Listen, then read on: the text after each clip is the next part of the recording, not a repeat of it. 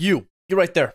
I guarantee you make this mistake and it's costing you rounds and more importantly games. And in today's video, I'm going to teach you how to fix it so you don't have to make this mistake ever again. So let's get into it. I'm going to cut straight to the chase. I'm not going to waste your time, but I do encourage you to stick around this video because I'm going to tell you how to fix this problem because it's one of three things that's happening to you and it's a super easy fix. Now, this problem that you're having is that you waste time on attack. Now, this is because of one of three things. Number one, you play too slow and you play methodically, and that's not how you play Siege. Now, you're always supposed to play methodically, but you play too slow. I'm going to tell you how to fix that in the first clip, okay, in the first part of this video. In the second part of this video, it's that you don't have a plan. A lot of the time, the reason why you're stalling out is because you don't have a plan, okay? That's a big reason you stall out too. Sometimes you play too slow. Sometimes you don't have a plan. Sometimes it's both at the same time. And number three, the biggest thing, in my opinion, probably next to, making a plan and not having one in the first place, is going to be communication and information gathering. If you lack in any three of these things, this is why you're stalling out. This is why you're playing too slow, why you're not winning these rounds, and why you're not winning these games. So in order to win these games, convert these rounds to wins, you need to have all three of these things checked off and all done. We're going to start out with part one onto why you're losing rounds on attack and, more importantly, losing games because of this one issue. Okay, part one is going to be talking about win conditions and talking about you playing too slow. Now, in order to understand why you're losing, we need to talk about win conditions first. Really quick synopsis of them. There are two ways to win on attack and siege. Number one, killing 5 enemies. That's number one. Number two, defusing the bomb. Usually, while defusing the bomb, you do kill 5 enemies in total while going for this objective. Okay? Now, in lower ranks, you're going to be killing 5 enemies a lot more because it's easier to do. But on higher elo and in Pro League, you see a lot of objective play because that is how you're going to force the win condition to win the game, is to do that. Now, what you need to understand is that in order to force either of these winning conditions, that you have to play at a certain tempo, a certain speed throughout the round. And that's, somewhere between fast and slow. Every player I've ever met, from champion to pro player to copper, has the same issue. They will play too slow. Now, it's not every time. It's not all the time. It's not an every time thing, but it is enough where they slowly add up and you slowly lose rounds because maybe you're not playing too slow, but your teammates are playing too slow. I'm going to tell you how to fix that. So part one of this, what's going on? This is probably only affecting 20 to 30% of players that do play too slow, which is, every player in the game that plays too slow. And that's going to be you play too passive. Now, I'm going to show you a clip of a teammate of mine playing too passive, and I'm going to tell you how to fix it because it's a really easy fix, okay? Really easy fix. If this is your issue and you play too passive and you're playing too slow and methodically, there's a super easy fix to this. I'm going to tell you after I show you this clip and kind of explain what she's doing in this clip and why she's doing it wrong. Hey, hi. So, what's going on, Disrupt? I have a video to make. Here's a little prime example of this. On attack, you have to play aggressive. You're attacking. You're not defending. So, sitting here doing what the Zofia is doing, holding this angle, is going to provide no value to your team and is going to be overall detrimental because you're not doing anything to help the team. You're sitting here doing nothing as the clock ticks down. This is a bad thing to do. Don't do this. As you can see by that clip, I was a little bit passionate and heated in the moment, but I kind of conveyed the point the best I could. More context of the clip, the Zofia had been sitting in blue for quite some time, and after she did what she did on what you saw in the clip, she also then sat in blue for another 30 seconds, and eventually I think she ended up dying in blue with 20 seconds left on the clock. So what I'm saying is what you do, not all the time, but you will hold angles and you will make plays that in your mind makes a lot of sense, sitting here being tactical and slow. But if you use your context clues around the map, expecting the Zofia, your Maverick was down laundry and your Lion was on big tower stairs, and you sitting in blue doesn't do anything because it's a neutral position. No one is holding you, and you're not holding anyone, making any progress. She does end up moving up in that clip, taking elbow control, but then she just holds that angle, which is a better angle to hold, but she doesn't act anything. She doesn't relay any information to her team, and she just sits there. So what I'm saying that you guys do most of the time is you're like that Zofia, is you do things that seem meaningful. For instance, holding blue is relatively meaningful in most senses. However, if people are already dead across the map, it's less impactful because those blue defenders get pulled off from that defense to move where their dead teammates were playing because it's more impactful for them to be playing there. So a lot of the time what's going on is you guys think you're doing something positive for the team by holding an angle, trying to catch across, but really you're being detrimental to the team. The Zofia not acting on the information she had and or acting fast resulted in the fact that her teammates kind of got stuck and stalled out in positions because instead of helping her teammates, Zofia was holding blue, which at the time seemed impactful because it's an impactful thing to do. But the perceived impactfulness and the actual impactfulness of the action that she took is very clear when you see that she didn't help her team out, and then she ended up wasting another 40 seconds after this clip sitting in blue. So what I'm trying to convey to you, the audience, is don't sit in blue, which I guess is just a metaphor for stop holding an angle. Holding angles can seem like an impactful thing to do, but in reality, what you're doing is wasting a lot of time. If you want to hold an angle, the best way to do it is run a gridlock or a nomad and cover your flank, or if you're trying to hold an aggressive angle, kind of what that Zofia was doing, she was trying to hold an aggressive angle from someone rotating down, back, big stairs or pillar through blue to the rotate hole, or from the rotate hole to blue. If you want to do something like that, play a more aggressive angle. She was holding a very passive angle behind the blue barrels and from the blue doorway. If you are going to play like that Zofia and you're going to want to hold an angle, which seems like an impactful thing to do, which sometimes it can, hold an aggressive one.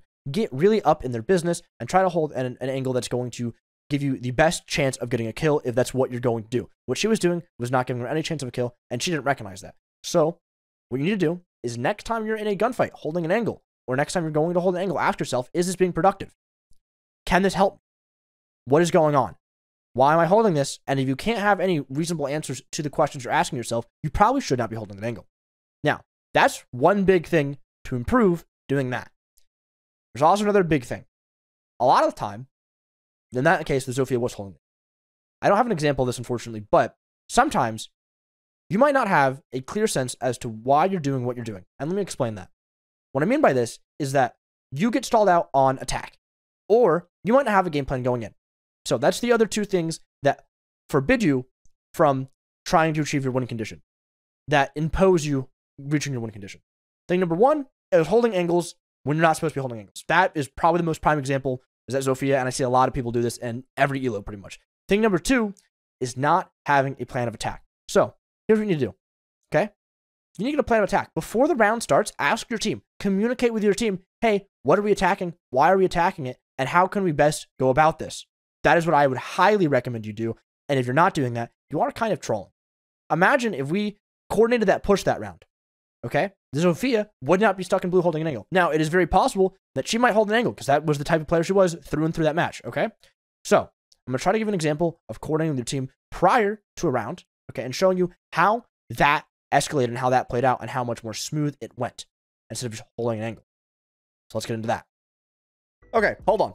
Wait, this is an interruption. Okay, sorry for interrupting your scheduled programming of the tier list. Today, I've got a great offer for you. A great deal, perhaps. The best of all time. You receive one nice skin right here. Look at that. Look at that. Look how nice that is. Woo.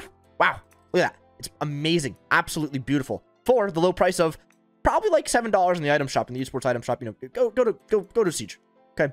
Go to the item shop. Scroll down to esports. Click the DG skin. If you don't have it, look at it. Look how nice it is. Look, I'm gonna show it one more time. Ooh, it's right there. Ooh, wow. Look at that. Beautiful. Go buy it. Okay, you support the DG pro team, the DG staff, and most importantly, the DG content creators. So if you would like to support DG in any way, shape, or form, hey, buy the item skin. Oh, look how good, one more time. Boom, right there. Look how good it is. Amazing. Okay, with that being said, let's get back to the regularly scheduled program. Okay, so what I'm going to do here is I'm going to break down this clip. This is from a live stream about a week ago. And I'm just going to break down what goes on. So before the round starts, in the previous clip, you said, hey, you know, I was telling, you know, Twitch chat and just kind of like the viewers, you need to always try to make a plan of attack, because the previous round we did win, but we didn't have a plan of attack, and we only won because two of our teammates really showed up huge in the fragging department. So I was like, hey, let's make a plan of attack. Now I made a plan of attack. It's kind of long, it doesn't really matter, but what you need to know is in drone phase, in prep phase, and pick phase, whatever you want to call it, you need to start making a plan of attack. So I coordinated with my teammate here, and I was like, hey, let's go push together. I'm going to push big tower, and then they're like, okay, we're going to push armory, which doesn't really work out for them in the end. But, you know, what matters is that we made a plan of attack and we tried to stick with it. So here I'm pushing through big tower. I got big tower open and I'm pushing through attic already. And I'm going to just kind of show you how it plays out and how we're able to win this round. It's an important round that we need to win. We're up 3-1 and we just want to close it out. So I'm going to try to show you how we win it. Basement stairs. Up with it, master. This is a bad play, chat. Don't go for this. This is risky. So I'm telling chat this is a bad play, which it is objectively a bad play. So I threw the Selma to make noise so I could What are you doing? The nice thing about this clip is because I was streaming this, I ended up making this a YouTube video on my own channel. But I am going to be commentating what I'm doing and why I'm doing it. Talk to me in my house, bro. I don't see a Valcam here, but I don't like this plant spot. I want to equalize man advantage if possible. So I'm talking to chat saying, hey, right now I guess it's not a plan, but this is kind of what I want to do is I want to equalize man advantage. We are down. Now my teammate does go through my breach hole here, which I don't know why he did, but he did that. It's his prerogative. And, you know, this puts us in a really sticky situation. It puts us in a 2v4, which is not ideal. Definitely not ideal. And, you know, previously in the prep phase, our plan of attack was to take big tower and to take armory, and that just falls through.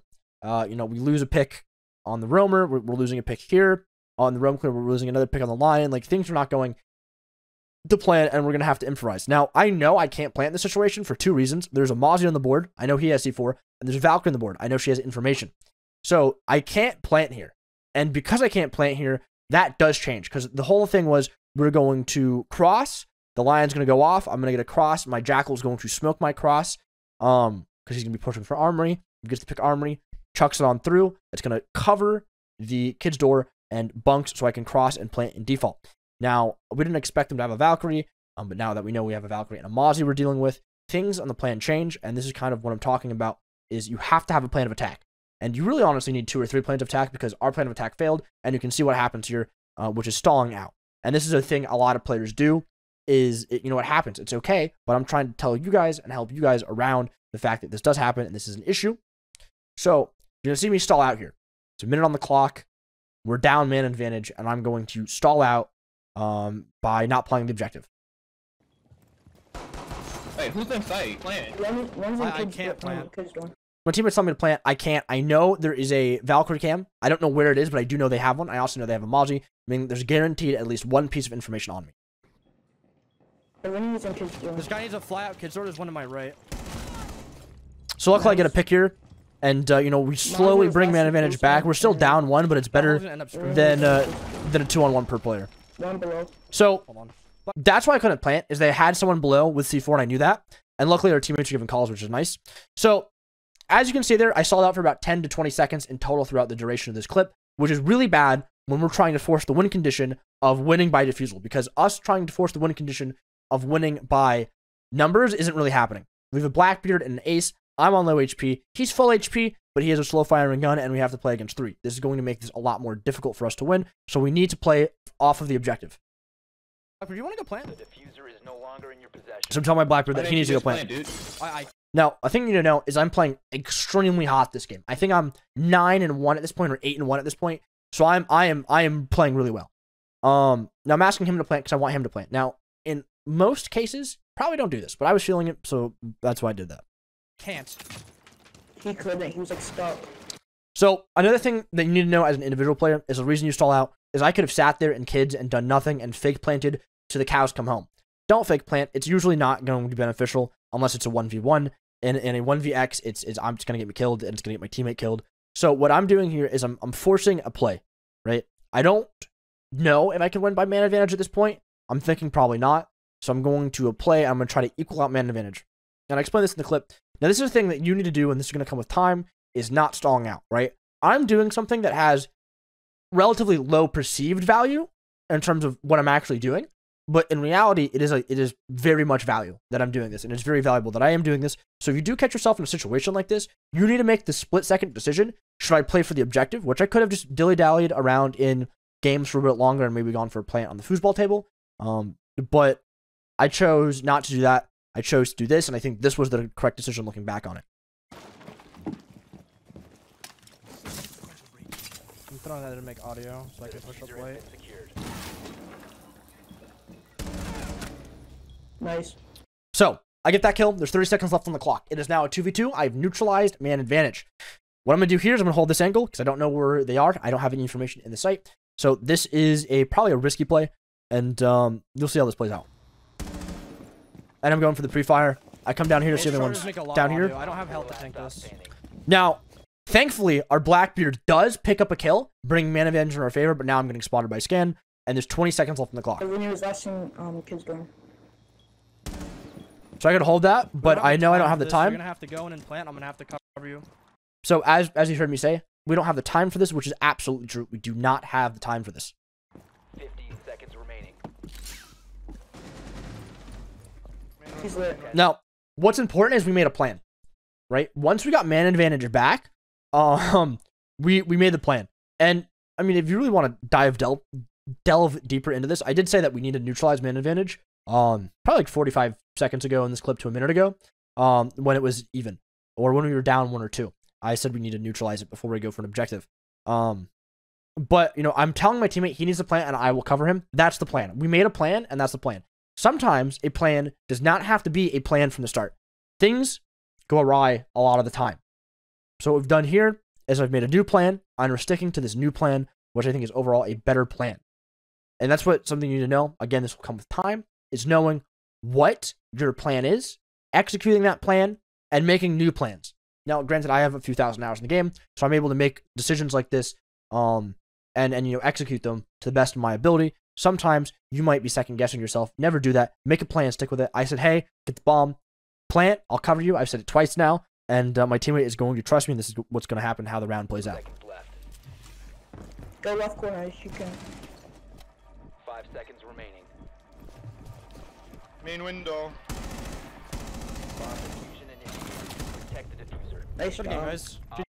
So we won. Thankfully, we won, but that's not always the case. But what I'm trying to tell you here and what I'm trying to convey to the audience is make a plan, stick to it. A lot of the time, why people stall out is because they don't have a plan, right? So, that's just how it is. There's all these back to winning conditions, right? You can the win condition of killing 5 people, the win condition of defusing the bomb, and usually the win condition of defusing the bomb forces the win condition of killing the 5 people. As you can see here, that's what we did. Now, why this is important is a lot of people don't even have a chance to reach that win condition, and here is why. They stall out for one of 3 reasons, okay? Reason number 1, an individual player holds an angle, or they play too slow. That is just the way they play. We saw that in the Zofia clip. We saw how she played very slow, very passively, and that right there is not going to win. That's not going to help achieve one of the win conditions because she's not getting any kills, and she's not taking any control of the map, which means she's not able to be in a position to help her teammates to get the diffuser down if that's the win condition they're trying to push. And, like I just said, she's not in a position to get any kills for the other win condition, okay? Number 2, another reason they stall out is because they don't have a plan.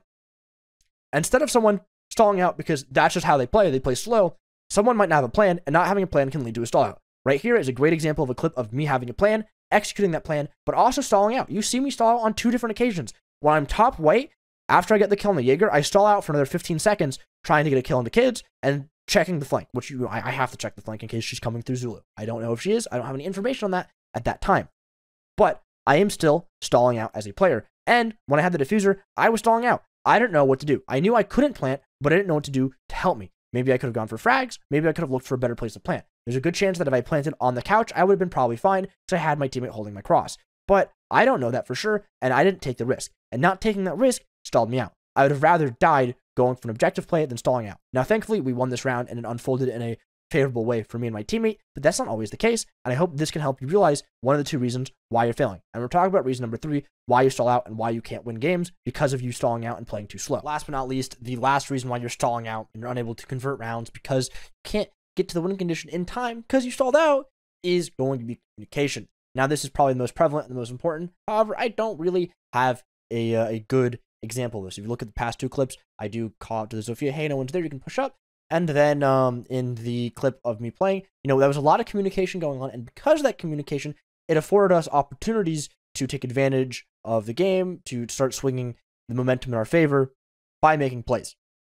That's what you need to know. And a lot of time, a reason people stall out and hold angles is because they don't have information. This is a, holding angles is a byproduct of lack of information and gathering. So you got to be on drones and drone phase, and in the beginning of the round, getting information so you don't stall out. The worst thing you can do is stall out and hold an angle against someone who's not even there. A ghost, for instance. I see this a lot of the time on the map Consulate. We'll see players go into admin and then hold admin to long desk or admin to top spiral, which doesn't make any sense because if they drone, they'd realize there's absolutely no one up there when they're trying to do the roam clear.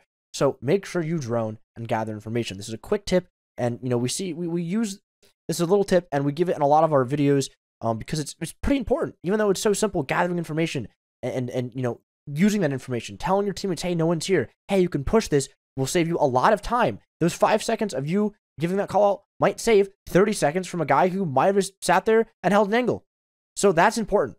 And I'm trying to convey that to you. I wish I had more clips of showing exactly how information is used to get kills and, not holding an angle. But that's all I have to say for today. Guys, it's been Vexian. This has been an absolute banger of a video to make. I really hope this can help you guys with your guys' issue of stalling out. I know a lot of you deal with it, even though you might think of it subconsciously. Maybe it's not even a thing that you think I have an issue with, but hopefully this video opens your eyes to that. With that being said, guys, it's been Vexian. Peace out. See you guys later.